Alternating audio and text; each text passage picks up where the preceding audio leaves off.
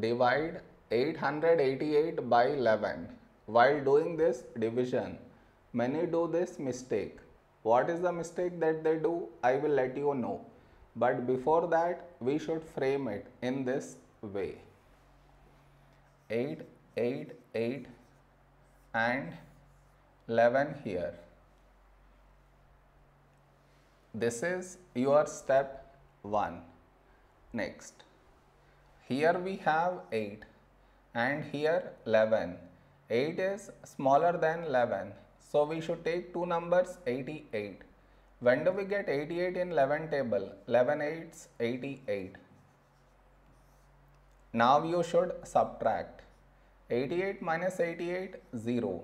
After this, bring down the beside number. So 8 down. After this step, the mistake happens, and the mistake is this. Here we have 8 and here 11.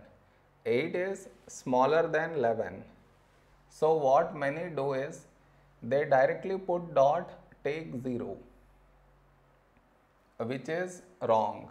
Why is it wrong? Because just now you brought this number down, and in the same step you want to put dot, take 0, which is wrong. I repeat, bringing the number down and also put dot, take 0. Bring the number down and put dot, take 0. Both at the same step you should not do. Instead, what you should think of doing is, which number should we take here? If I take 1, we will get 11. But 11 is larger than 8. So what we should do is, we should take 0. So 11 into 0, 0. Now you should subtract. 8 minus 0, 8. Over here, we did not bring any number down, and 8 is smaller than 11. So now you can put dot and take 0.